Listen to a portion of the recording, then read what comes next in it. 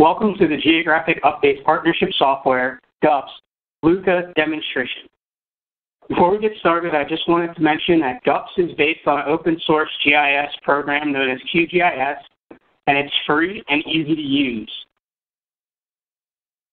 GUPS is being used for all of the geographic programs, including LUCA, and has been created specifically to ease the processing and review process for users.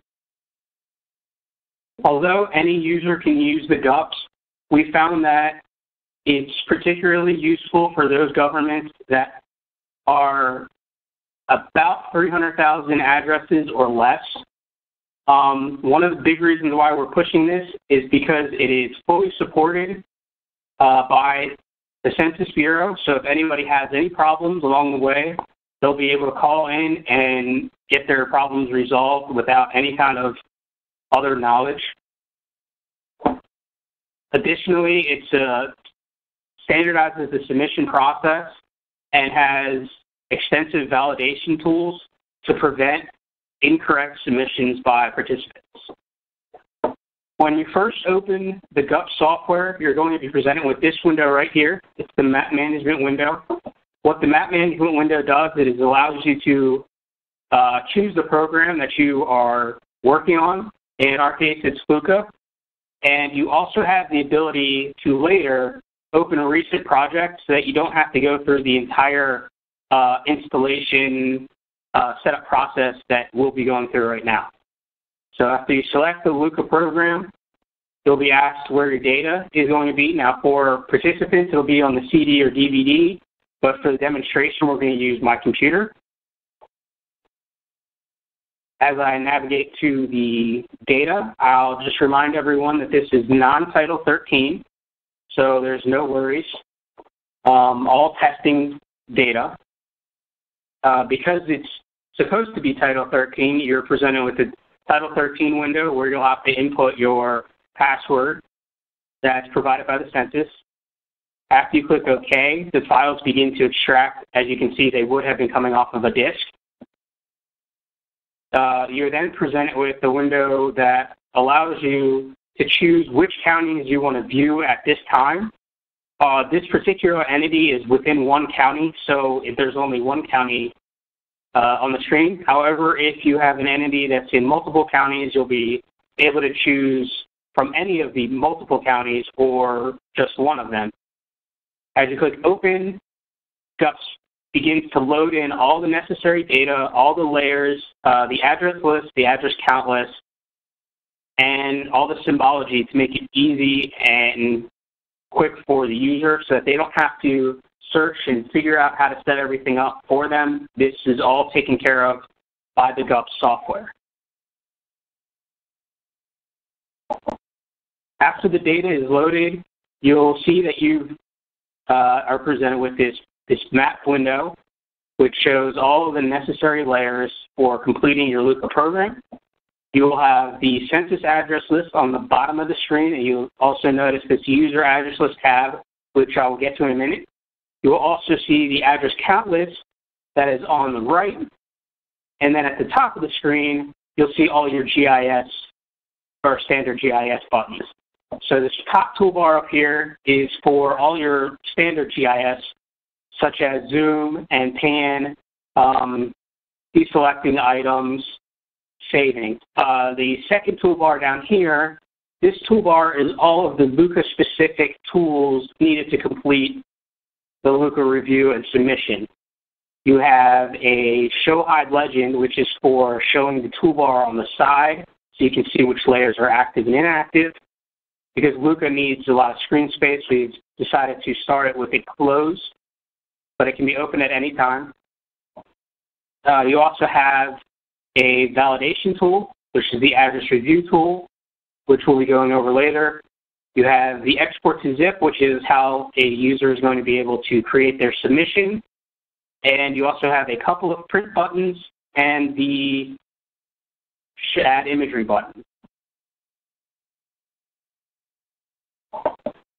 What I'd like to do is try to go over what a typical submission or what we would call, an A-plus partner somebody who's well prepared for the LUCA program and may have their own address list in a digital form. They may have already had all their addresses geocoded using our geocoder tool or service, and they've probably started a review of their address counts by using our address count download tool. For somebody like that, their first step would probably be to go to this user address list tab and import their address list. When you import your address list, there's two ways to import. They must both be in CSV or text file, and then when you select the CSV file, you'll present this import options window. The import options window allows you to either map your import headers, in which case you can say that, on my user address list, the state is put in this column known as state FP, or the county is in county FP, and so on and so forth. By doing this, you can have a dynamic user address list that will allow you to edit the address list, save the address list, assign GeoIDs, view your map spots if you have lat and long coordinates, and add directly to the census address list from the user address list. If your address list doesn't have all this information or isn't really going to work in that kind of manner, but you'd still like to be able to see it, you can use the view as a read-only reference table. If you select that, you will not be able to map any of the import headers, and the table that you are importing will import directly as it would show up in any other software. You'll be able to sort the columns, but you won't be able to edit or save or see any of the map spots. To get the full use of GUPS, it would be better to map the import headers, so I'm going to finish doing that. As you can see, the only two fields that are required are house number and street name. However, the more that you can map, the better, and the less that you will have to potentially fix when you choose to add them directly to the census address list.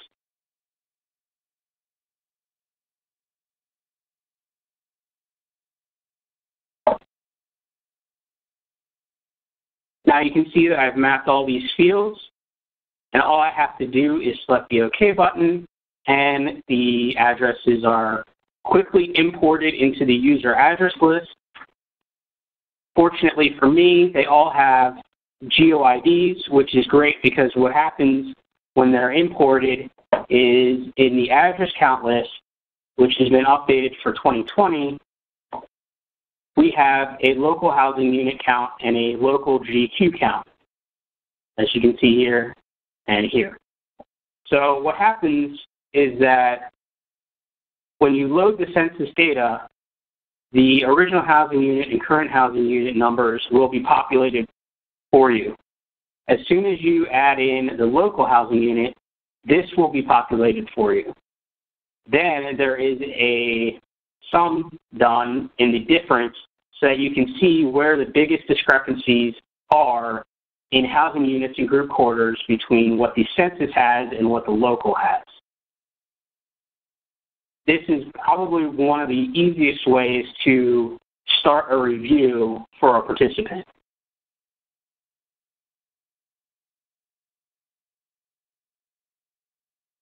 If a participant imported addresses that have map spots but for whatever reason do not have a GeoID, that address will not be calculated in the count list. However, if that address is still located within their jurisdiction, they can simply highlight it, click the Assign GeoID button, and as you can see here, what GUPS will do is auto-populate the state, county, tract, block, and GeoID fields based on where that lat and long coordinate is on the map. This is a really neat feature, and it's going to be very helpful for the users that don't have GeoID in their data. It also happens extremely quickly, and then as you can see, you get an action code of C because technically that address has been edited in some manner.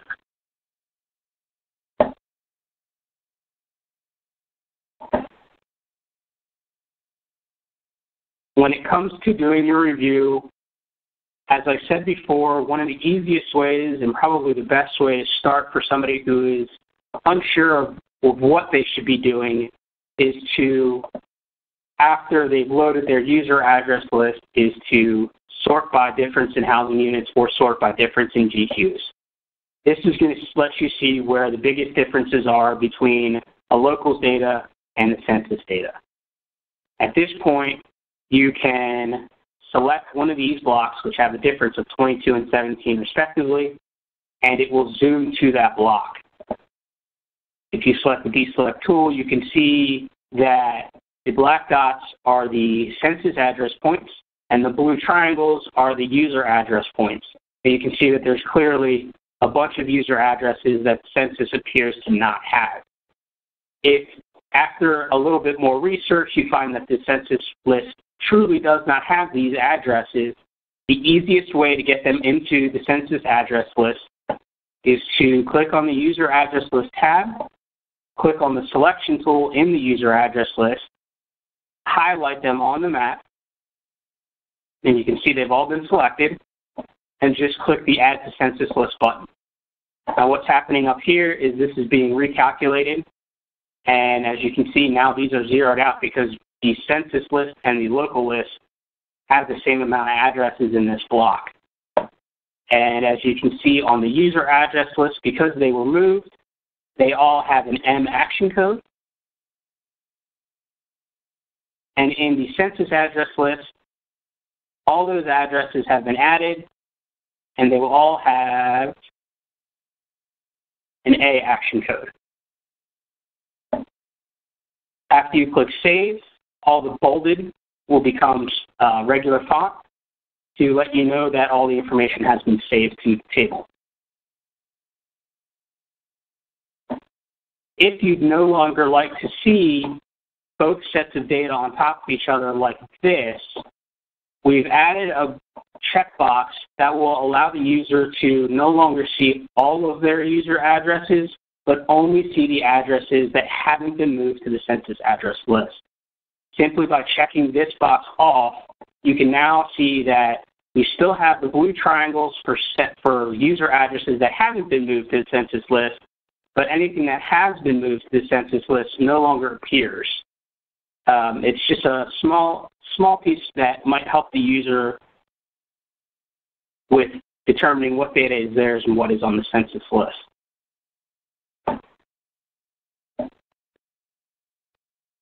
If you've performed your review and you find that the census list is pretty much correct, however, there's some sort of error within the list itself in the address, there's two ways to go about editing that address. Because the address list is designed similar to a spreadsheet, you can simply double-click in a cell, the cell highlights, and then you can edit the address as you need. When you click out of the cell, the edited cell will become bolded to let you know that you've edited it, and there will be an automatic C action code for change placed in the action column. If I decided I didn't need that or I made a mistake and I wanted to go back, I can simply hit the Clear Edits button, and what it will do is remove the edits that are in bold and return you back to what was there before. If the other way to edit an address is to select the entire address row, select the Edit button, and the Address Update pop-up window will appear in the right. This window allows you to see all of the address information in one tight little area so that you can edit or change or potentially add a map spot or move a map spot. For this, we're just going to edit the street name, and then we're going to add a map spot. So this will be actually New Road. And then to add a map spot, you just click the Add Map Spot button, click where you want to add this new map spot. You get a crosshair, you hit the OK button, And as you can see, as soon as you hit the add map spot, as soon as you hit on the map, the lat and long are populated for you, as well as the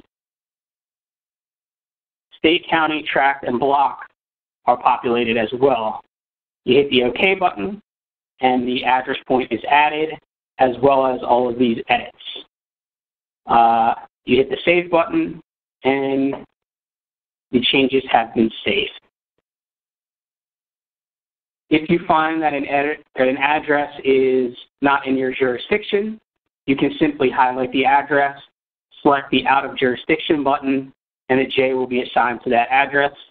Similarly, if you find that an address is non-residential or should not be in the address list at all, you can simply select the address, select the non-residential button or the delete button, and they will be populated with an N or D respectively.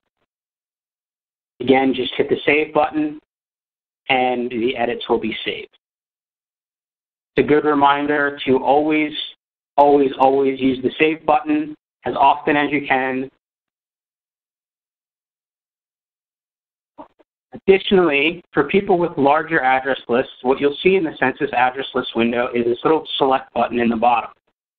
What this drop-down menu does is it allows you to filter either by certain fields, where that you want to find all the addresses that have Bluegrass Road, like here. You'd be able to type that in using the column filter, or you can filter by block. So if I wanted to just see the addresses in this block, I hit the block filter. I then select this button at the top for the selection tool. I select the block's highlighted. I select the search button back down here.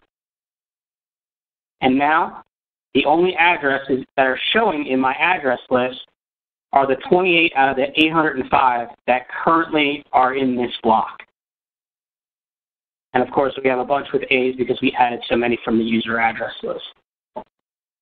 If you needed to have more than one block, say you were comparing what's on one side of the street versus something on the other side of the street, which I imagine is extremely typical for users, you can do that as well using the same tool. Use the block filter, the selection tool, say we'll select this block, and this block you use the control key, push that block. Now we've got two blocks selected. You hit the search button, and now we've got both of those blocks in this list. Of course, there's only one address in that one block, right here.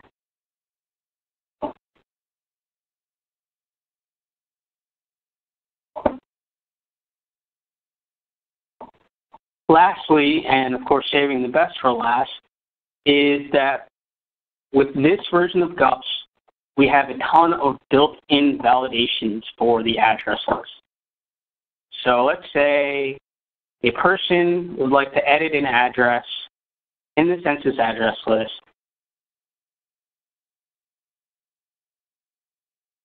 But they incorrectly put in a zip code that only has 4 digits. The validations can be as simple as that.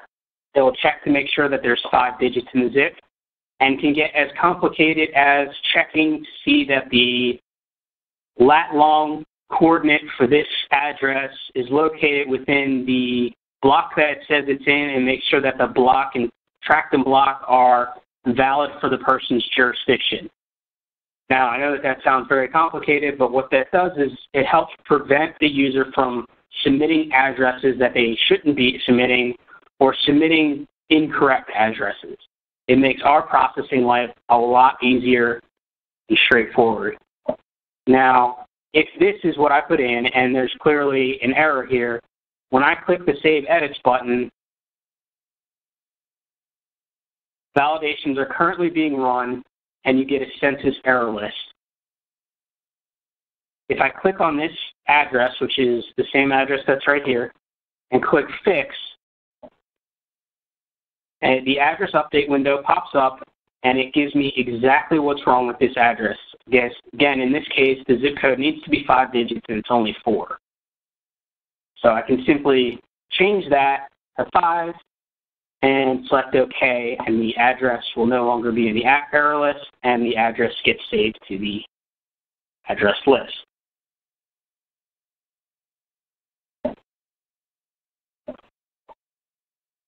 At this point, if I've completed my review, there's only 2 steps left before I can completely submit. The first step is to use this address review tool at the top of the screen, which again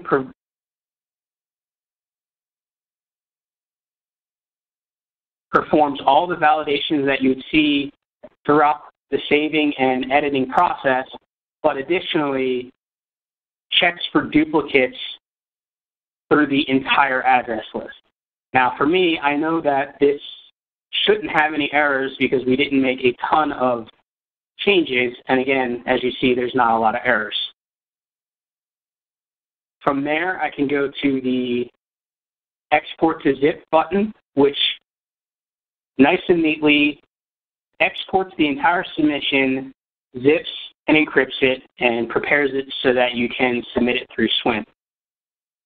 Additionally, if there were some sort of validation error that occurred between doing the address review tool and the export to zip, another set of validations are run very quickly to make sure that that hasn't happened.